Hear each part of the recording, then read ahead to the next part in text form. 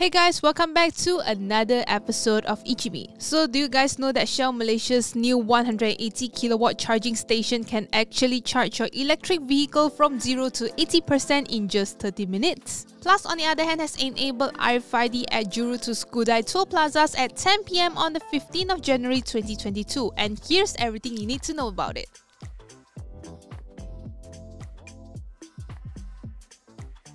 Following the discovery that Unifi Mobile postpaid customers can experience 5G next month, Telekom Malaysia appears to backtrack by removing the February 2022 availability date. On the Unifi Mobile page, they have replaced the text "Subscribe now to enjoy 5G data in February 2022" to "Subscribe now, enjoy 5G data soon."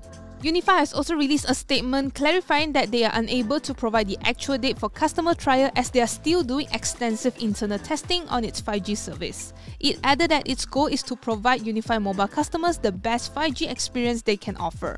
At the moment, Yes is currently the only telco to offer 5G user trial, and they are giving away 5G SIM packs for free. Digital Nasional Berhad is currently the sole 5G wholesale provider in Malaysia, and local telcos could only offer 5G through the state-led company. In early December, TM was the first to announce its participation in DNB's 5G pilot trial, and it will be offered to its Unifi Mobile postpaid customers. Shell has just announced their new high-performance charging station, and they claim that it is Southeast Asia's first cross-border 180 kilowatt charging network. It is launching in Singapore and Malaysia, and there will be a total of 6 Shell stations with 12 HPC stations along the North-South Expressway.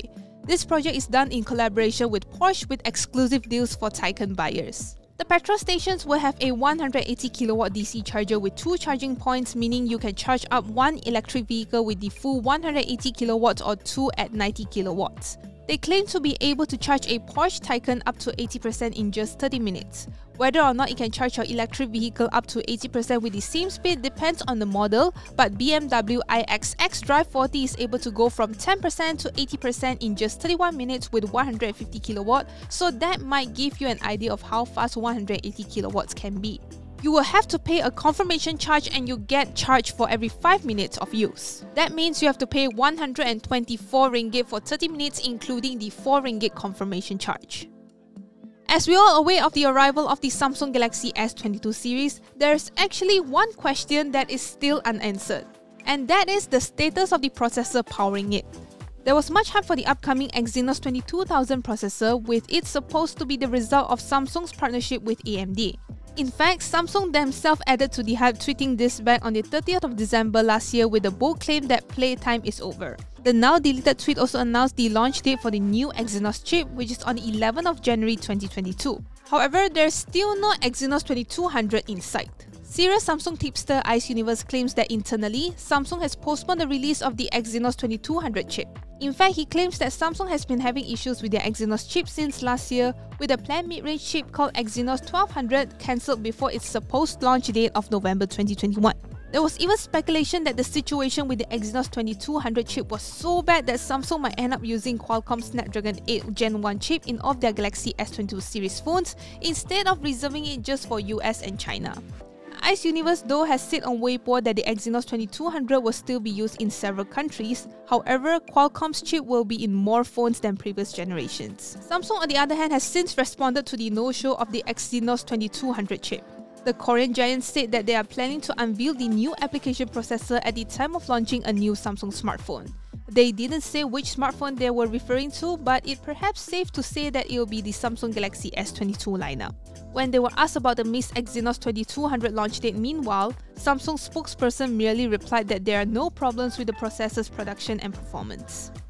RFID is now accepted at all 83 toll plazas on Plus Highway, which will benefit 1.5 million RFID users. There are a total of 164 RFID toll lanes that are fully operational from 10 PM on Saturday. If you're still using Touch and Go or Smart Tag, don't worry, as the existing lanes are still there. The RFID tags cost 35 ringgit each, and you can link up to 10 RFID tags to a single e-wallet. Take note that the RFID takes up to 24 hours to activate, and you must ensure you have sufficient balance before you start your journey. For greater convenience, you can activate auto reload using the Safe Credit or debit card. If you're using RFID, do make sure that you enter and exit via the RFID lane. Alright, so thank you guys so much for watching. Remember to like our video if you liked it, and subscribe to our YouTube channel if you haven't already, and also click on the notification bell icon so you won't miss any of our future videos. And I'll see you guys in the next video. Bye!